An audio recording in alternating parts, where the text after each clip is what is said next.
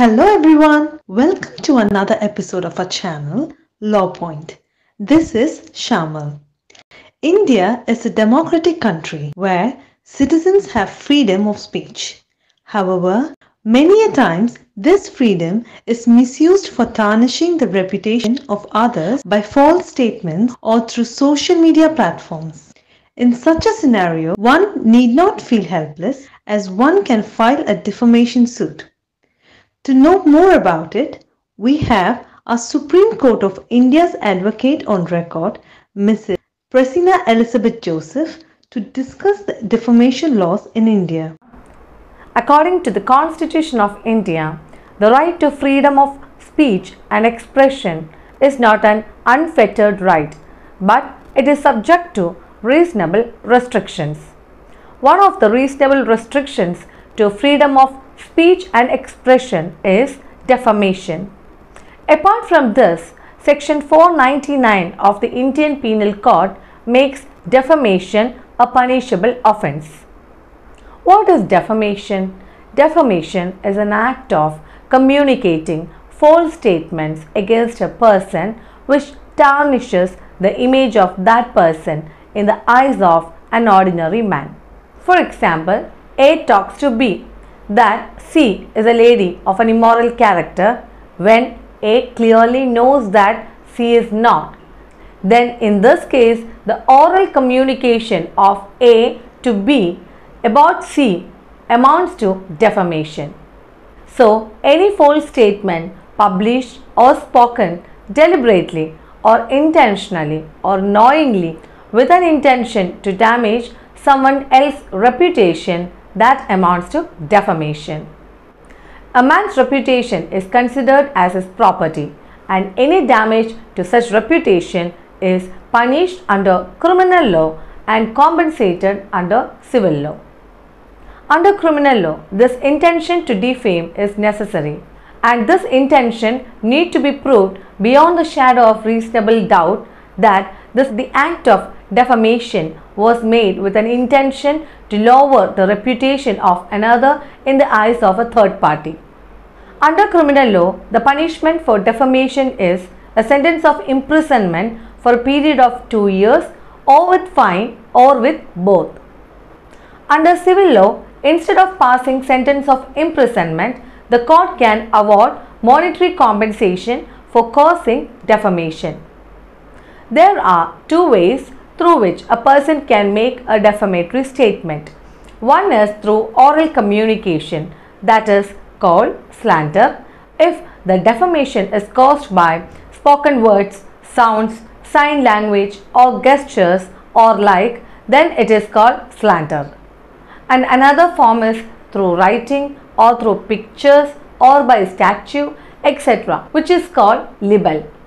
Defamation through slander is a verbal form of defamation. It is addressed to the ear by being spoken defamation. It comes under civil wrong category only. Libel can also be called as a written defamation meant for the eye. It comes under both civil and criminal law category. In recent times, internet publications such as derogatory comments on social media can also constitute as libel.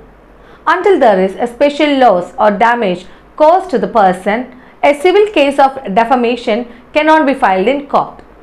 There are certain requirements while filing a defamation suit. First of all, presence of a defamatory statement is required. The defamatory content is calculated to tarnish the reputation of a person or class of persons and exposing them to hatred, ridicule or contempt. The court consider whether a person is put to defamation is from looking into the angle of a common ordinary prudent man. Secondly, the defamatory statement must be specifically to a person or class of persons.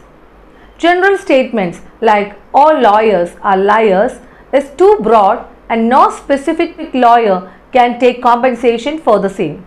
So, there must be a link between the defamatory statement as well as the person concerned. Another important requirement of defamation is the defamatory statement must be made available to a third person. That means if A and B talk together and A accuses B of doing something falsely with respect to a particular thing. Here in this case, there is no third party in front of whom the B's image is tarnished. In this case, there is no defamation. Another example is A writes a letter to B wherein false allegations against B is written, and that too in a language unknown to B. In this case, when B takes the letter to C to read the letter for him, now there is a case of defamation because a third party C is involved, wherein the image of B is tarnished. Fourthly, the defamatory statement must be false and injurious in nature.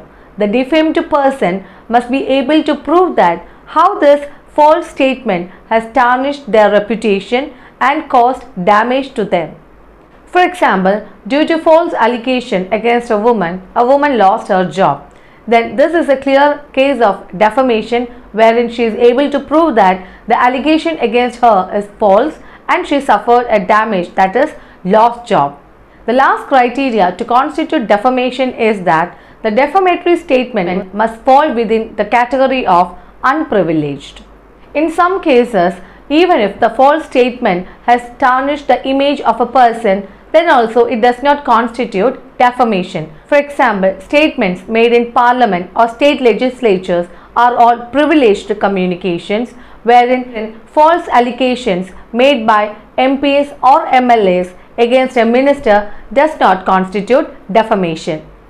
Another instance is witness of court who incorrectly testify against a person or deposes wrongly against a person, then he cannot be prosecuted for defamation.